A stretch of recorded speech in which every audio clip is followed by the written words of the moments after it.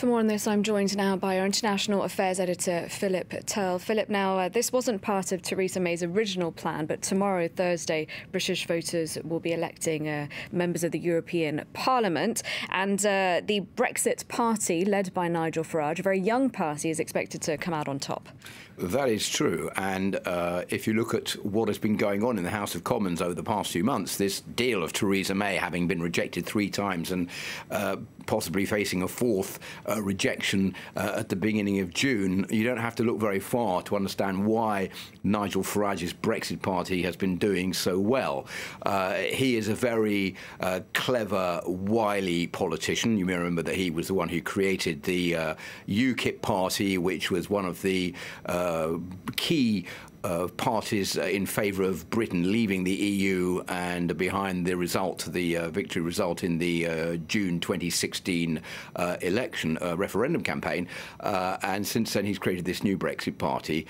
If you listen to what Nigel Farage says, he is very clever in putting the blame on politicians in the UK, and that means that they are turning their backs on the traditional parties. So if you look at the opinion polls for tomorrow, it's disastrous for the Conservatives. They're on 7%. That's according to a YouGov poll. 19% for the Labour Party of Jeremy Corbyn, and 37% for the Brexit Party of Nigel Farage. And he is saying basically people are voting for me because they are fed up with the inability of the traditional parties in the UK to come up with a solution and give the British people the Brexit they voted for. Tell us more about why the Brexit party is doing so well. Well, if you look at how Nigel Farage is organising his party, he spent a lot of time in the United States observing Donald Trump, for example.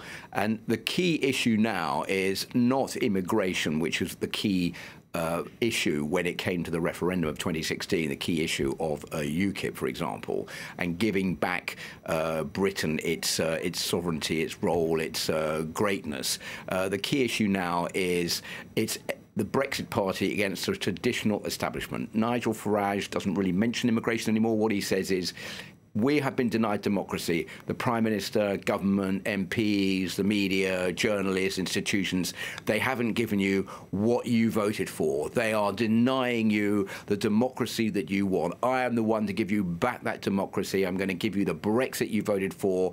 And whereas a no deal was something that wasn't even talked about, that is the key issue that he is now putting forward, saying we're going to go on the 29th or the 31st of October, and we're going to leave on WTO terms. And that is why I think the Brexit party is doing so well in the polls. All right. Thank you very much, Philip.